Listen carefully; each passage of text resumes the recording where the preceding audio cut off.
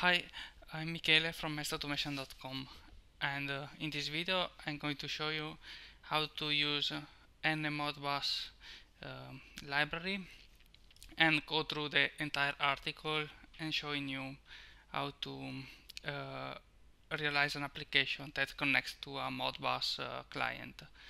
So we start from getting the library and Modbus. I get the latest source of the old library. There is also a new Modbus, the 4.0, but we are going to use this for now. So you just click here and download the zip file. I already did it. When you open the zip file, you need the source folder, and here you click on source and you get all the sources, and that's what you need. So I already opened it the first time, so and compiled. So basically what you get is these projects and some incompatible project. You can just remove the incompatible projects and keep this. So okay, wait a second that it's updating the solution.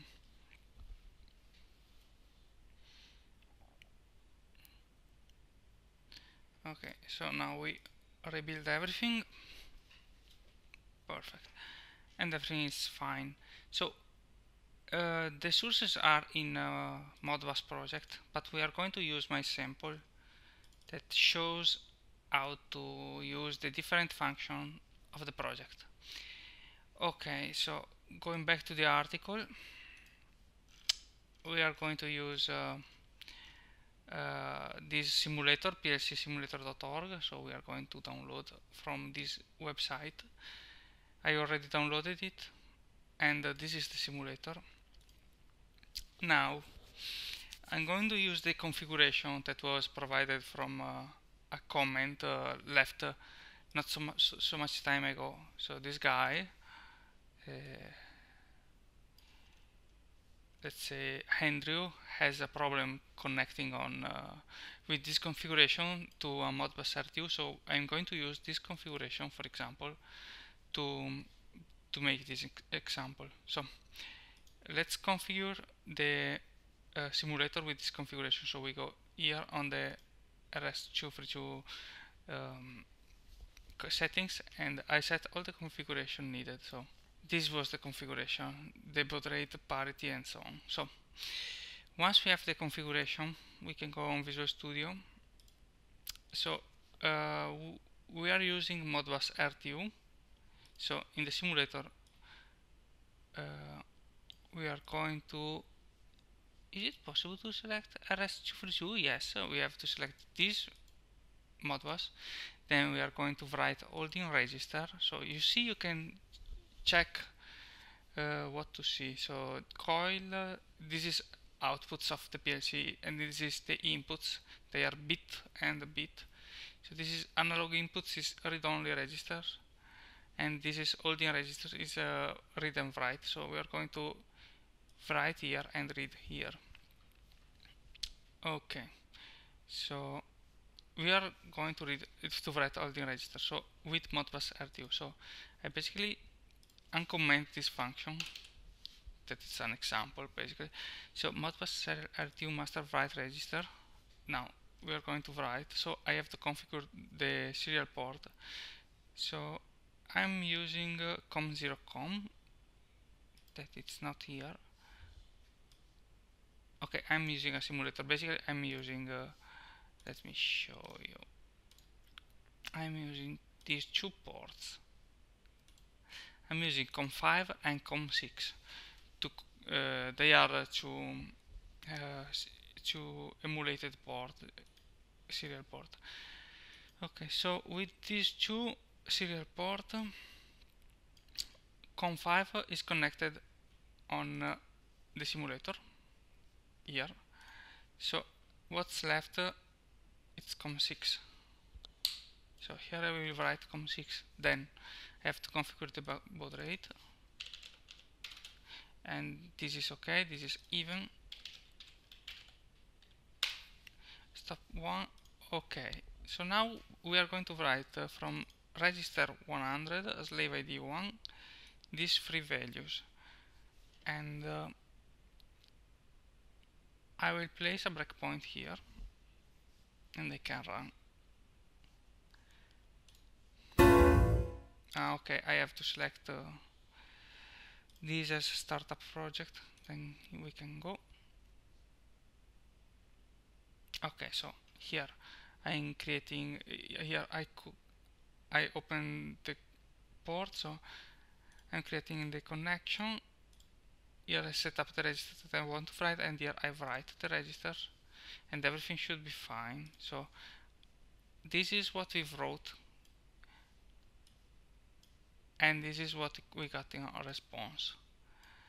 And as you can see, from 101 to 110 the values changed, and so we wrote the values, and here we are. So what if we want to read the values? So we can go to this example, we can do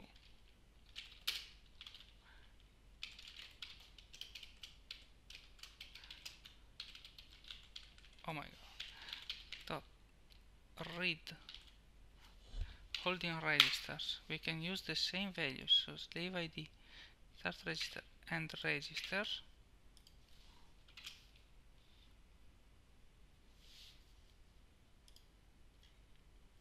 Okay, so short a number of points, we want 3 points, and then we can do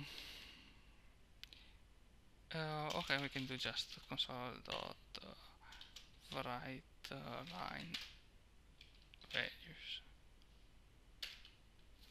and let's see what it contains. So let's reset everything,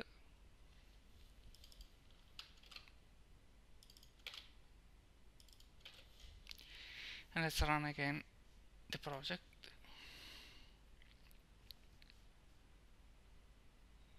So here we write, and so we have our values, and then we can do a read, and we can see what it contains, and we have the values. So let's suppose that I comment this and I write my values, so 10, 20, 30. Let's run the project, and you can see we are reading it. So this is about getting connected to a Modbus device. Hope it's clear. We also, you can use this the free serial port. So this is a sniffer of serial port. You can read the package that we send, and the package that NModbus that the simulator sends us. So for example, this sends the slave 01 function 03 that is reading registers. This is the starting, these 2 bytes are the starting address. These 2 bytes are the number of registers that we want to read. So we start from now. Let me check. So this is hex, so probably it's 64, it should be 100. So we start from register 100, then we go for free register, and this is just check some values. Okay, so we request to the server function 03, he reply with function 03, then he gives all the values, and that's all. So you can read some documentation on the functions on this website. So as you can see, we used function 03 to read holding registers. Then you can use also other function function 04 reads input register, and so on. So this protocol has different functions to read different registers, and this number of the function, it's the second bit. The first bit is the slave ID, and then the data. It's on these bytes. So hope everything is clear, and see you next video.